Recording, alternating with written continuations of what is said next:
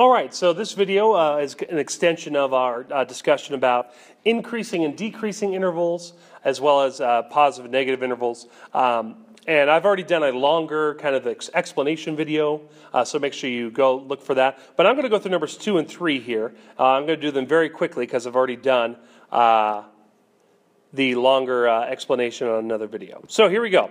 Write the intercepts as ordered pairs. The only intercepts I see are right here. That's an x-intercept at -2, 0. And I see a y-intercept here at 0, 2. Okay. All right. Identify the intervals of increasing and decreasing. Okay, well, I see the graph increasing here to here, as I wrote in purple. Okay, and that graph we're going to assume it continues, going forever and ever. Okay, but remember when I write the intervals, I need to write it in interval notation, which means I need to be referencing the domain or the x values of where it increases and decreases. So, increasing. The x value it starts increasing at is at -2, right here. Okay, so it starts increasing at -2, and I bet you if we let it go on forever, it goes to infinity. All right, I can include -2. There's no reason why I can't, so I'm going to put a bracket. That means inclusive.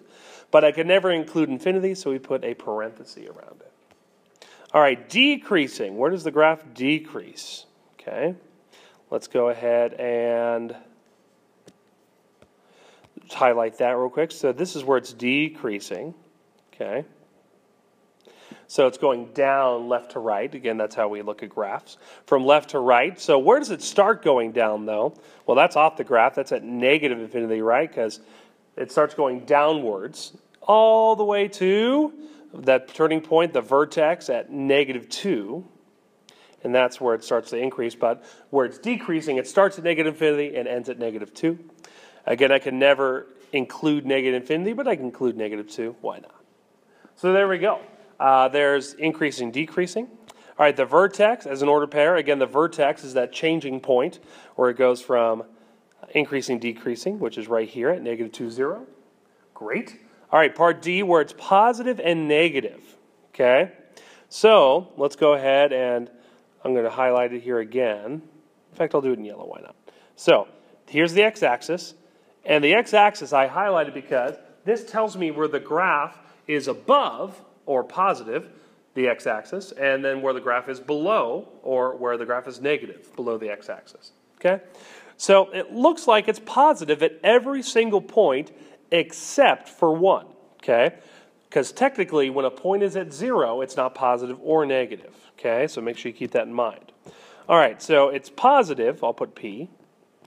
It's, again, the graph is positive starting at negative infinity, sure, okay? But it stops being positive when it gets to the x-axis. And it looks like it does touch the x-axis at -2, right? Because -2 is, at -2, it's 0, and 0 is not positive or negative, okay? But it does pick it back up at -2 to positive infinity, okay? Now, I know what you're thinking, well, wait, why'd you write +2 twice? It seems redundant.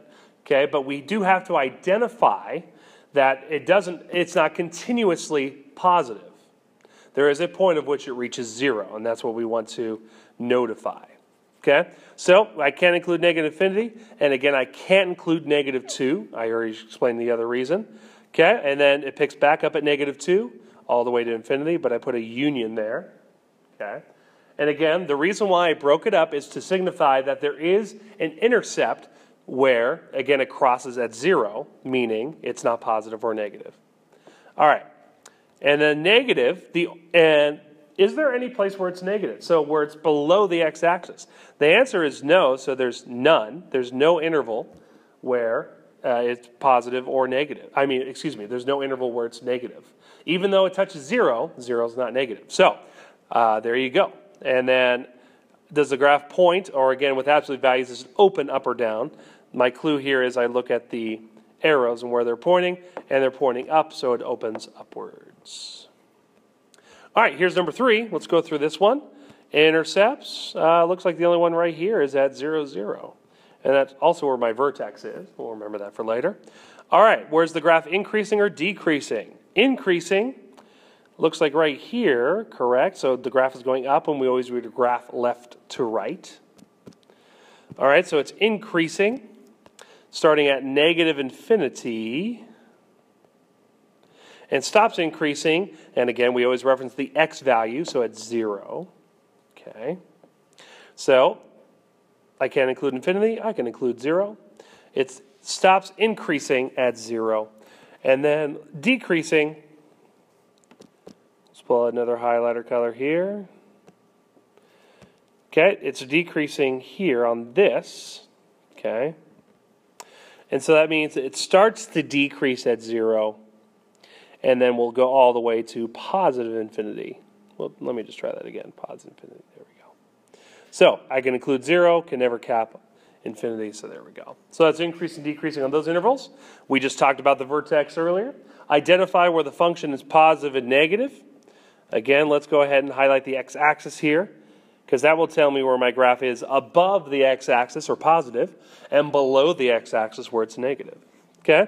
And just like the last problem we just did, it appears to be that there are no positive there's no positive interval. Again, it never actually gets to positive, and remember, 0 is not positive or negative. But at negative, it starts at negative infinity and 0, because when it hits 0, we have to stop. We can't include it. But it picks it back up again at 0 to positive infinity, and we write 2 parentheses there. So that is how you do increasing, decreasing with absolute value graphs. It actually makes it quite simple because there's only one point of which it's positive, the negative typically. Also increasing, decreasing, there's only one spot. It becomes a little bit more tricky when we do polynomial graphs and all these other things, which we'll get to later on in the unit. But here's your introduction to increasing, decreasing, positive, negative with absolute value graphs.